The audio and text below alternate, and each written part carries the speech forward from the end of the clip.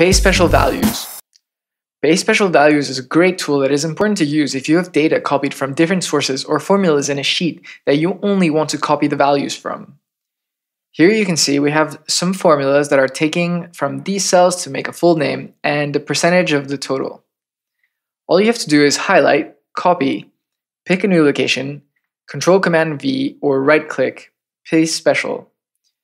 In this list, choose Values and hit OK.